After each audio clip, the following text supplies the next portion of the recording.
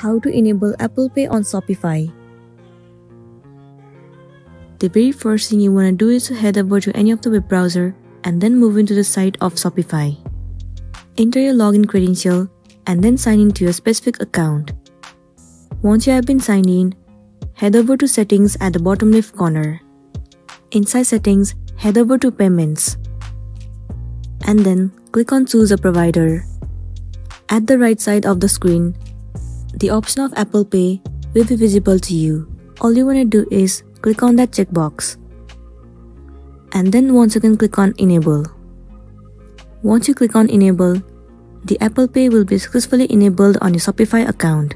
And then you'll be good to go. After that, whenever you try to buy something from Shopify, at the time of checkout, you can simply choose the payment method as Apple Pay. And then make a payment with the help of it. You can still choose other payment method as well. So that's it, and this was a tutorial on how to enable Apple Pay on Shopify. I really hope this video is going to be helpful for you.